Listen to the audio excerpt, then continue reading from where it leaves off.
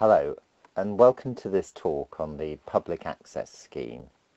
My name's Declan O'Dempsey. I'm a barrister at Cloisters Chambers, and in this talk I'm going to be telling you a little bit about the Public Access Scheme generally, how it works, but also to show you how you can use it to instruct a barrister directly, and what you can do to help yourself get the best out of instructing a barrister directly. These tips will, I hope, save you money and will help you to present your case as well as can be done, so that your barrister can help you with good advice or representation. The Public Access Scheme allows you to instruct a barrister directly, whereas in the past you needed to use a third party in order to do this, such as a solicitor.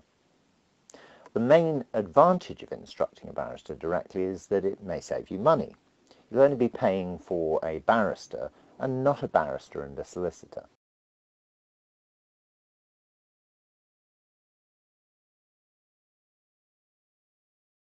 You still may need to assist in doing some things. For example, something I'll touch on later, filing documents with the court.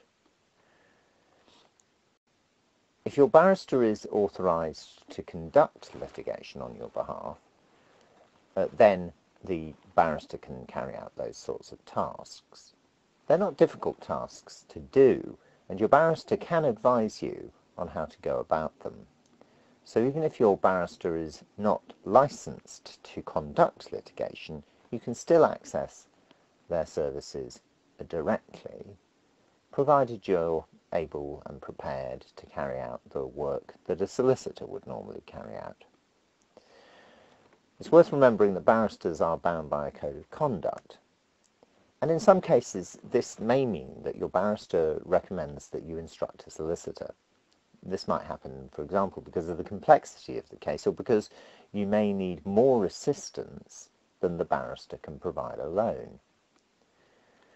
Public access scheme work is available for all types of work that barristers can do, although there may be some restrictions on the work where there is alternative means of funding it available, and your barrister should talk to you about using alternative means of funding your work.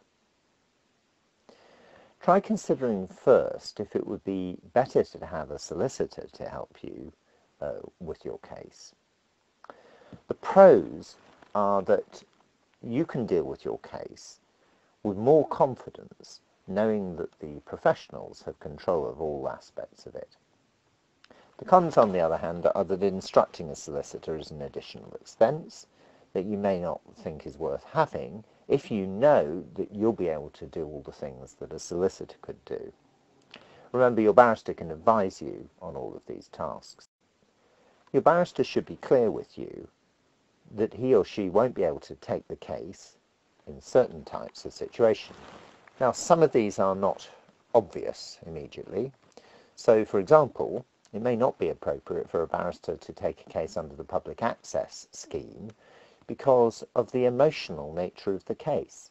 That's a situation in which it may be better to have a solicitor, and then the barrister can bring a degree of objectivity to the case, which they may not be so able to do if they're having to deal with the highly emotive nature of the subject matter of the case. Here's another example. A barrister may see that your case is particularly complex, or may take the view that because of the type of work that needs to be done, you're not going to be able to do it, or it'll be excessively difficult for you to do it. In these sorts of cases, the barrister should be clear with you as to the reasons for suggesting a solicitor. If your barrister is not permitted to carry out certain types of work, they should be clear with you about this as well. You can always discuss whether your case is suitable for the Public Access Scheme, and you can do this, if you're not sure about whether it is or not, by contacting a barrister or their clerk. You should ask for an initial view. Sometimes this can be provided for free, If the barrister thinks that the case would benefit from the involvement of a solicitor, they'll tell you at that stage, but they may tell you that at any stage because they have to keep that issue under review at all stages. In order to help your case along, you're going to have to do certain administrative tasks, remember, that will normally be carried out by a solicitor. You'll have to do these without the help of a legal professional. Of course, your barrister can advise you what you need to do in relation to those tasks. But one of the things you'd need to be able to do is to gather the evidence together, such as the documents which support your case or the ones which touch on your case. You'll need to gather the documents which your barrister will need in order to do the work that you've asked them to do.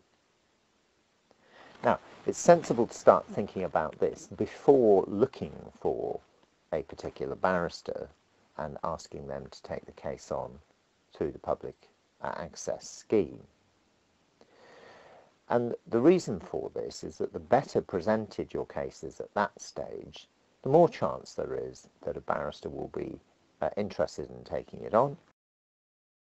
So what can you do to assist yourself in getting a barrister and in making sure that you get your money's worth once you've got your barrister? Well, here are some questions that you could ask yourself. Have you written down your version of events in the order in which they happened? Can you do a timeline or a chronology? It's worth doing this before you get together with the barrister to explain the case to the barrister. That way they can look at it in advance and have a clear idea of what you are concerned about.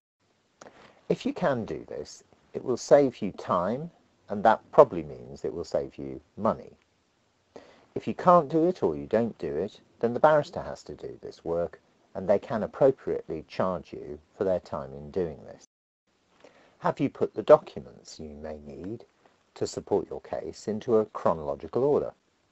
Now, what I'm about to say may seem obvious.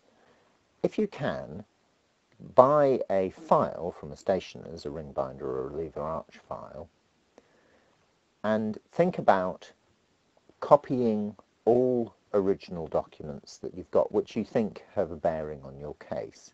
I say copy them because you should not give originals to the barrister you're approaching or who's representing you. They should not accept original documents from you. Once you've got your documents together, you should get a hole punch and prepare them to put into the file. Now, you want to put them in chronological order. Simplest way of doing this, especially if there are a lot of documents, is to break down the overall problem. What's the biggest time period that you're dealing with? Suppose your case runs over a number of years. It would be sensible simply to quickly look at each set of documents and note the year, put them into a pile representing that year. Once you've done that, go through that year and put them into piles representing the months, and then finally go through each month and put them into date order. Put them all together, and you've then got a chronological series of documents. Now that you've got your papers into chronological order, get hold of some dividers and mark the years or months as appropriate on the dividers. This means that you can make sure that you can see any month by the divider in which the documents fall. This means that you and your barrister will be able to get to the relevant documents much more quickly, and therefore that will save the barrister time, it will save you time, it will also help to order your thoughts. It's also a good idea to put any correspondence that's arrived from the court or tribunal in one place. You can put them in date order and give them to your barrister either in a separate file or in a division in the file with the other documents in it. You can also put the correspondence you've had with the other side in the case, since the case started, and put that in one place. Again, put it into chronological order. Now, I mentioned earlier you may need to file documents at the court. This means making sure that the court has received the documents formally within the stipulated time limits. This will cover things like expert reports, formal documents known as case summaries, and documents such as that. Witness statements will have to be received by the court within timescales. They'll need to be filed with the court, in other words. You'll need to be able to correspond with the court and the other parties in the case. Now, if your barrister can conduct litigation, they can do this for you on their headed notepaper. However, even if they are not licensed to conduct litigation, you can ask them to prepare the text that you then send to the court or the other parties. The barrister writes it, you send it out in your name. They have to come to the court or the other side from you. And if you're not sure whether you'll be able to assist the barrister with the various administrative tasks, for whatever reason, then it's worth considering again whether you wouldn't be better off having a solicitor to assist you with your case. I want to say a word or two about your status during all this if your barrister is not licensed to conduct litigation. If you take a legal case and it's going to go to court or is going through a court or tribunal, it's known as a piece of litigation. If your case is a piece of litigation, and if your barrister is not authorised to conduct it on your behalf, then you're considered as a litigant in person. This means someone who's bringing their own case and representing themselves. And you'll be treated by the court and by the other side, for most purposes, as though you were acting without any legal assistance.